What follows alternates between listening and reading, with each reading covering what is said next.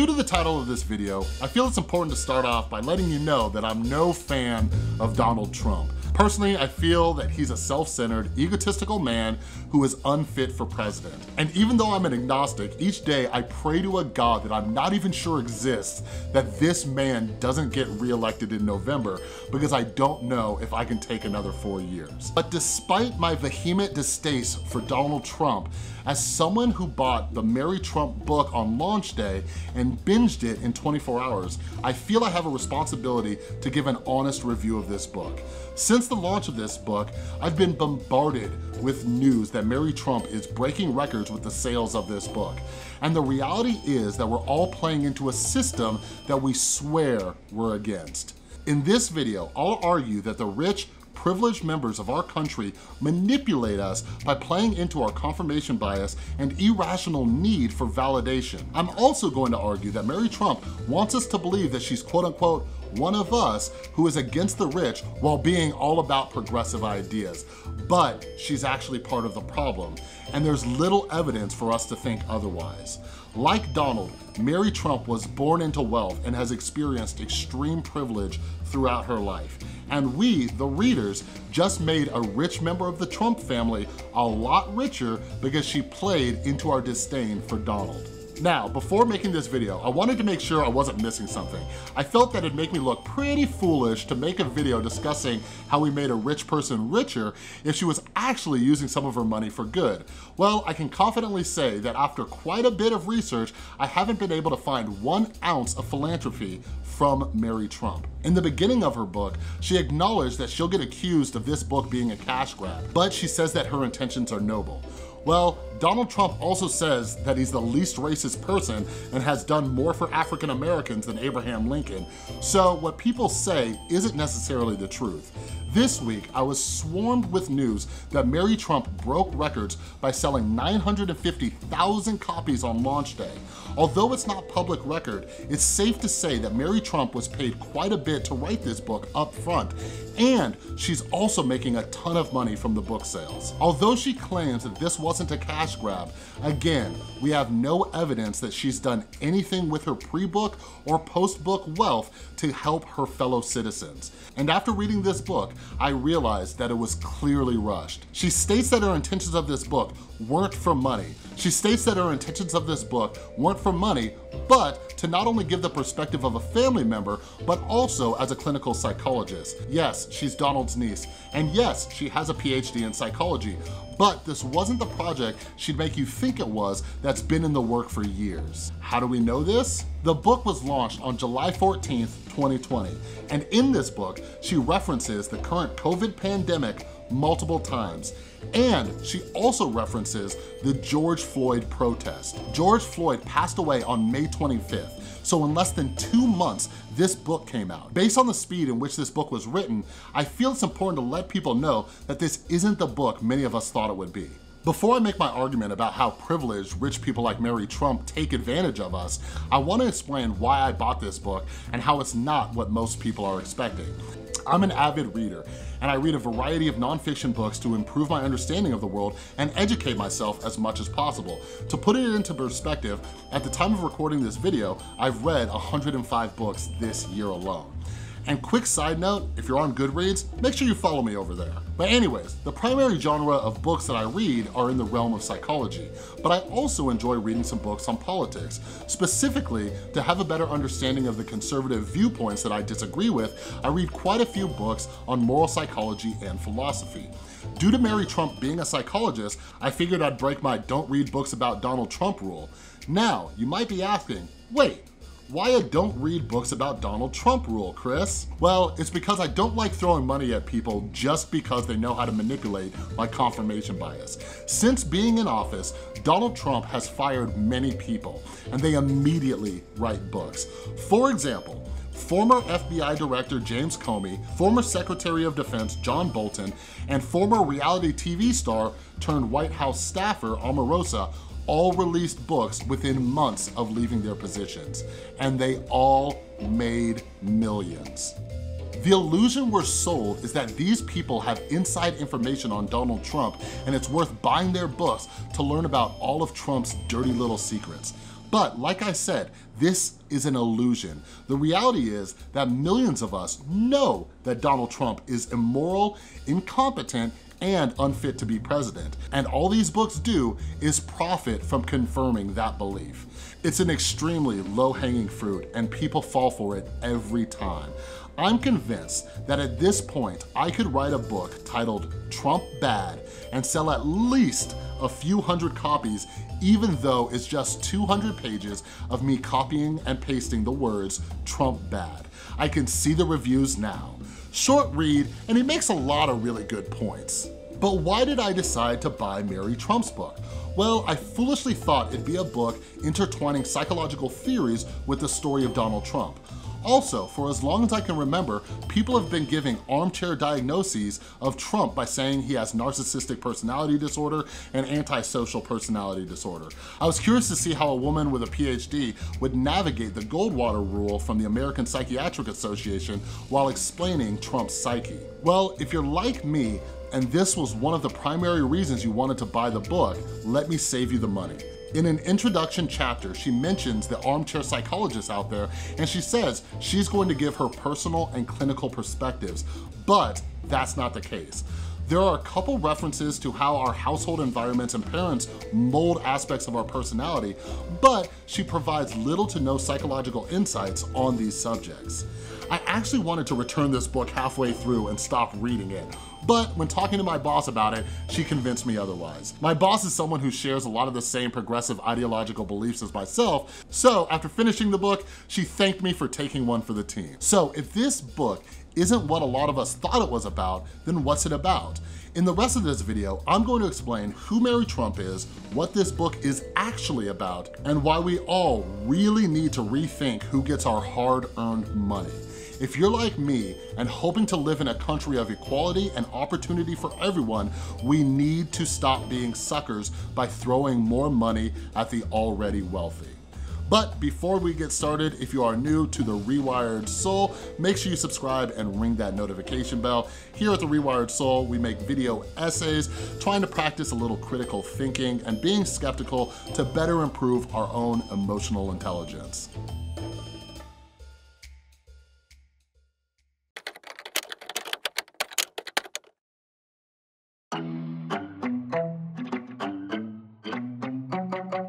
So, who is Mary Trump? And what's this book actually about? Before we dive into those topics, I think it's important to address the current state of the nation. After the death of George Floyd, not only has racism come to the forefront, but so has white privilege. I covered the psychology of both white privilege and racism pretty extensively in some recent videos, and for some reason, people still think that these are myths. Privilege isn't just about pure status, and it's not necessarily a bad thing. The only thing that makes privilege bad is when we deny it exists while it holds other members of our society down. But as someone who is constantly working on my mental health, I combine privilege with gratitude. Gratitude is one of the best ways to improve our mental health, and part of gratitude is being grateful for the things that we have absolutely no control of. For example, as someone who overcame my drug addiction 8 years ago, I have a lot to be grateful for. I'm grateful that my mom got sober 7 years before me, and she was able to help me get sober when I was ready. I'm also extremely grateful that during my first year sober, my mom allowed me not to work so I could focus on my recovery. For that first year, she paid for my sober living for 5 months, and then she allowed me to move in with her while she paid all of the bills. Although I'm grateful for these things, I also acknowledge how privileged I was to be put in this scenario. As someone who has worked with literally thousands of drug addicts trying to get sober, I see how many of them don't have the same opportunities that I did when I got sober. Most people have family members who don't understand addiction, but my mother is not only a recovering addict, but she's also a clinical psychologist. Most people have to go immediately back to work when they get sober, but I had the privilege of putting 100% of my energy into my sobriety. While my ego wants me to take all the credit for staying sober and ask, why can't everyone just do this? I have to acknowledge the privilege I experienced that played a major role in where I'm at today. And real quick, let's define what privilege is. Privilege is reaping benefits in life not through meritocracy, but through inevitable circumstances completely out of your control. Privilege surrounds us, and the two major types of privilege are white privilege and male privilege. As a half-black man who looks white, I understand why so many people want to refuse and acknowledge that these things exist. But the reality is that privilege is so unconscious that many of us don't even realize that we have it. So when we ask, who is Mary Trump? It's extremely important that we address the fact that she was born into wealth and privilege that most of us will never know about. And in her book, she has absolutely no problem shamelessly discussing it. Donald Trump's father, Fred Sr., was a multi-millionaire real estate tycoon in New York. When you're born into a rich family, you're going to experience a lot of privilege whether you want it or not. Even if your parents aren't buying your way into college like we saw in recent years, you still have an enormous amount of benefits, which has nothing to do with your own merits. Let's discuss a few privileges you receive the moment you come out of your mother's womb when you're born into a rich family. First, you're more likely to live in a nice house in a nice neighborhood, which gives you the opportunity to go to better schools and receive a better education.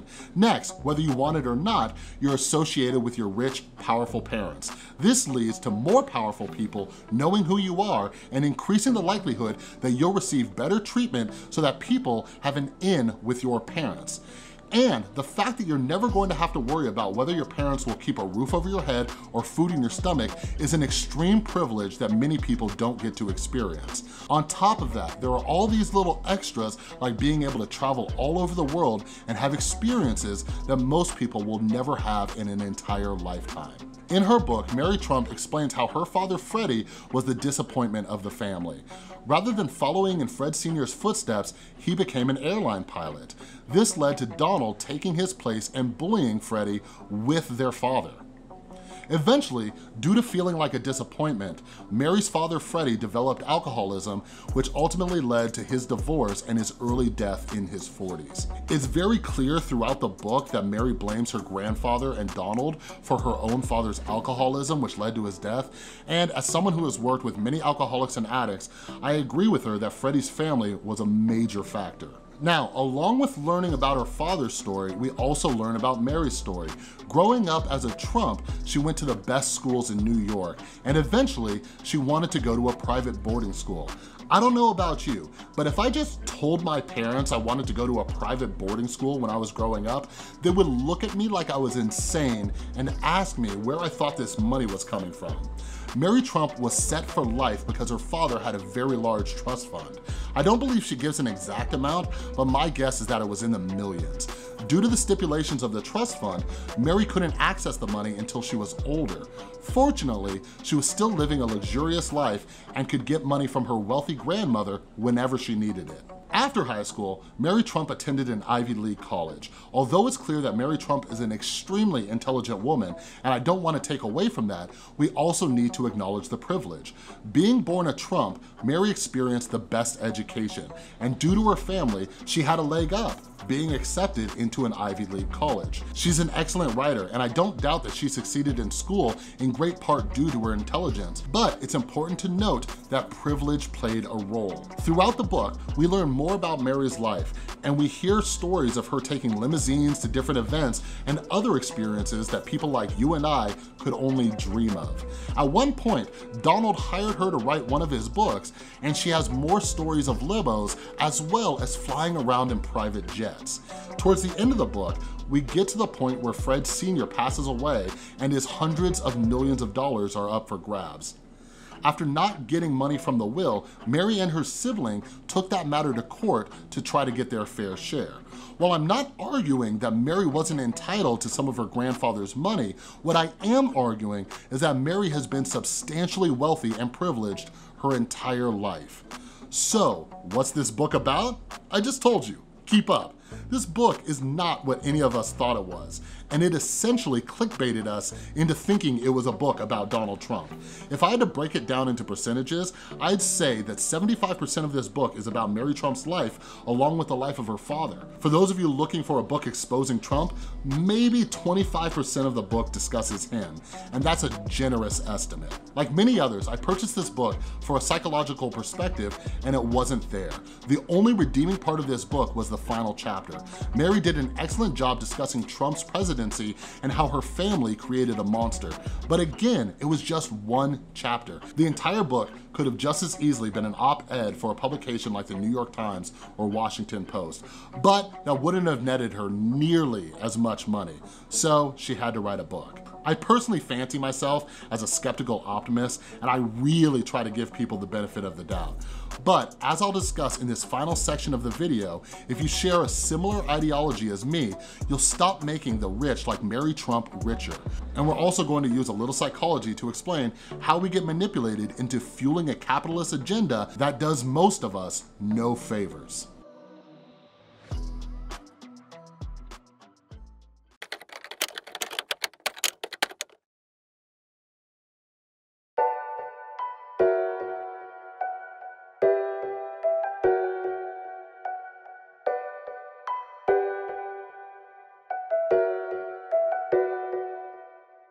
In a best case scenario, Mary Trump's intentions were pure, and she truly believed she needed to share her story to get Trump out of office this November. Unfortunately, this book missed the mark big time if that was the ultimate goal. For a moment, I want you to ask yourself some questions.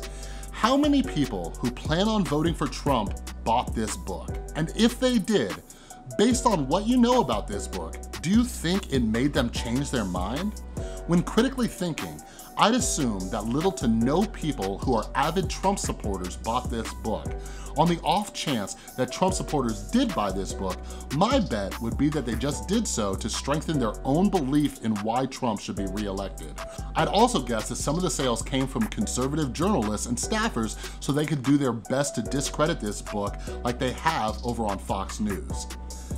Now, I want you to ask yourself some more questions. If you don't like Trump, what would this book have to tell you to make you dislike him more? Next, do you believe that aside from some anecdotal stories, it'll tell you anything you didn't already know about Trump? If not, why did this book sell so many copies? The confirmation bias is the most powerful cognitive bias that we humans have. We crave validation like it's a drug, and we'll seek out confirming evidence for our beliefs like we're bloodhounds. When someone agrees with us or confirms what we already believe, it's like we just got the ultimate high. Neurological studies show that we get hits of dopamine when we read or hear information that confirms our beliefs. Not only that, but our brain literally goes into a frenzy when we read or hear information that contradicts our beliefs. Every living creature lives in one of two states, attraction and aversion. We want things that make us feel good, and we avoid things that make us feel bad. So in the age of abundance, it's easy for us to put ourselves in a cozy little bubble of people who confirm our beliefs and make us feel good. An example of easily finding people to confirm your beliefs is in the realm of conspiracy theorists. Whether you believe in lizard people or a flat earth, you can find thousands of people online who agree with you and make you feel good. In order to avoid cognitive dissonance, we confabulate all sorts of logical fallacies to justify our decisions. In the case of Mary Trump's book, we appeal to authority by basing it on the fact that not only is she his niece, but she also has a PhD in psychology. Speaking of logical fallacies, let's talk about the appeal to celebrity and popularity. This book is at the top of the charts based on some incredible marketing from famous people falling into the same cognitive traps as the rest of us. Since before this book was launched, celebrities and trusted others like Michael Moore have promoted this book everywhere. Since we feel that famous people know better than us, their endorsement of the book means a lot. In his book, Predictably Irrational, behavioral economist Daniel Ariely discusses how we value things we've chosen or paid for much higher than we should. So after we buy something, like this book, we're less likely to be critical of it as a way to ease our dissonance. If you don't believe me, the next time you make a purchase, think about your reasons for why you're going to buy it. Then, after you buy it, you'll notice that you have even more reasons for why you made that choice. As the last bit of marketing genius, Mary Trump's book made a bunch of sales based on the opinion of someone who hated the book, Donald Trump. Donald Trump repeatedly falls into what's known as the Streisand effect. Before the launch of this book, Trump tried to block it from being released just like he did John Bolton's book a few months ago, which helped boost book sales. This is called the Streisand effect because after Barbra Streisand's home address was leaked, she made a big deal out of trying to hide it, which resulted in more people trying to look it up. Although Donald Trump believes himself to be a genius businessman, he doesn't realize how often he's helping the people who are against him. After trying to block John Bolton's book, the publisher then marketed it as, quote, the book Donald Trump doesn't want you to read, end quote, to make you want it even more. So why does any of this matter? Being anti-Trump doesn't help anybody. Taking action is what helps people. Our country is in an absolute mess right now. At the time of making this, Black Lives Matter protests are still going on, and Breonna Taylor's killers still haven't been arrested. On top of that, our administration is denying scientists to try and send kids back to school. I want you to think about how irrational it is to want kids to get an education while simultaneously saying we don't trust the educated.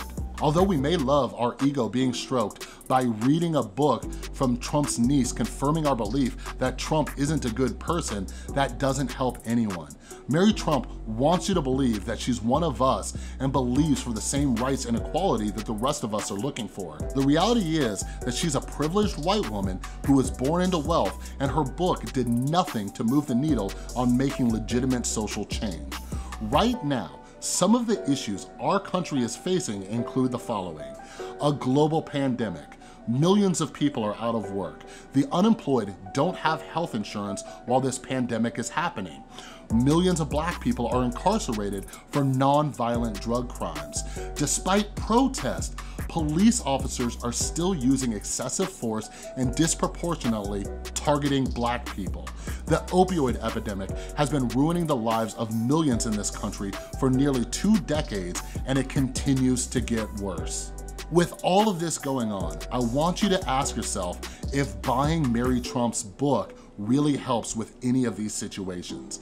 At the end of the day, is this book actually fighting for social change, or was it just a cash grab from an angry niece who grew up rich and privileged her entire life? Based on her recent tweet about how more people tuned into her interview instead of Donald's on Fox News, my guess is the latter. Honestly, with the amount of money that Mary Trump has, she could have donated 90% of the profits from this book to organizations around the country and still be worth millions.